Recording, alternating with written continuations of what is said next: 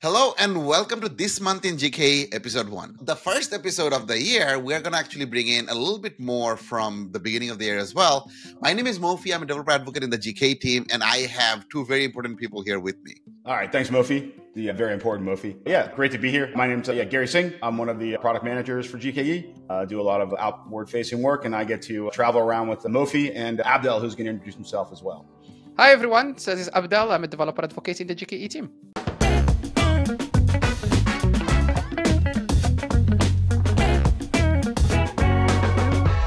So starting with something I'm super excited about, we announced this at Next, which is something we call the GKE Inference Gateway. So the GKE Inference Gateway is an extension of an upstream inference extension in the Gateway API project, specifically built for GKE. We use this as a way to allow users to deploy multiple LLMs on GKE and intelligently pick which LLM to route traffic to based on the characteristic of the request. This is important because your LLM traffic is not like your web traffic. The connection times can be very long sometimes. So the GKE Inference Gateway is a very specific gateway designed for LLM traffic. And in the context of this work, we also have been collaborating with ByteDance and with Red Hat to make inference better. We are contributing upstream to the Gateway API inference extension. And we also introduced something called the leader worker set, which is an API in Kubernetes that allows users to split big models across multiple nodes when a single node cannot fit the model anymore. Next up on our list, very excited to talk about a new feature near and dear to my heart called Container Optimized Compute. Now, this is generally available on Autopilot today. It's really designed for much faster auto scaling, almost near real-time reactions, better right sizing for workloads. But most importantly, it really makes auto scaling work. In the past, you wanted to right size, so you want to have as few nodes as possible, right? And then you want to use something like the HPA to more reactively scale. By the way, we've also greatly improved the speed and performance of the HPA as part of this. But then typically you may have to wait for a node to scale up, right, while you scale up a pod. With COC, this is now instantaneous. With this new type of underlying compute that we have, you'll now see us be able to scale in under 10 seconds. So this is super exciting. We look forward to seeing this out there, and you don't have to do anything to use it. You just need to be on the Autopilot Rapid channel right now, any 132 or later release, and it's just there for free.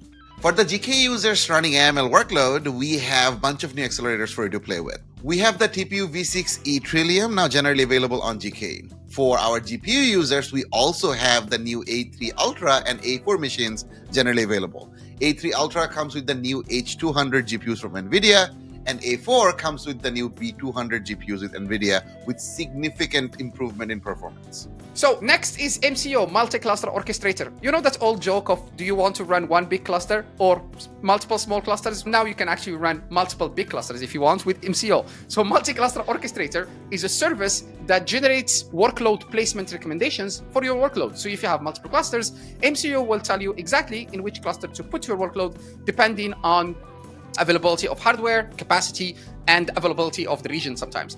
And that service plugs into your CD tool, like Argo CD, for example, and it can generate the recommendation that Argo can read to be able to deploy the workload in one specific cluster. We recently released the C4A machine type, which would be our latest generation ARM processors. And we're very excited about this, really taking ARM more mainstream in Google Cloud. This is available both on GKE Standard and GKE Autopilot.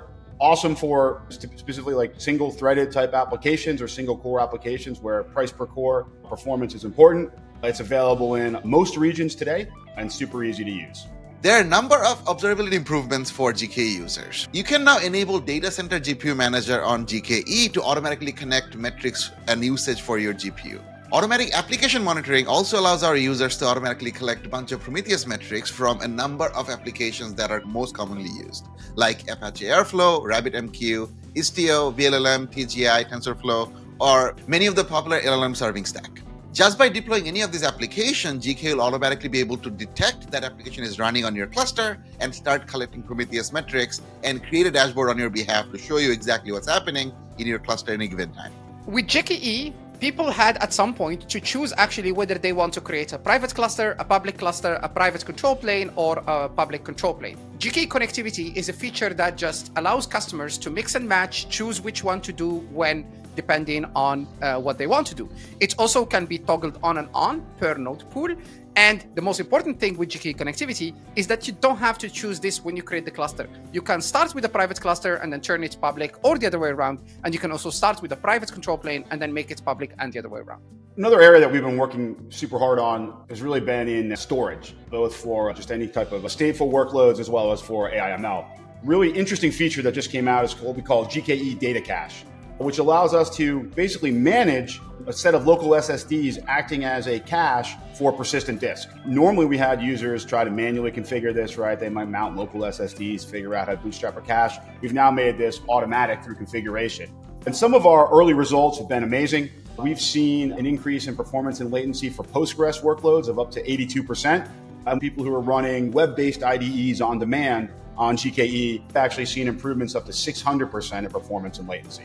So again, another easy feature to take a look at, configurable in your YAML, so give it a try. A new startup latency dashboard became available in the GKE Observability tab.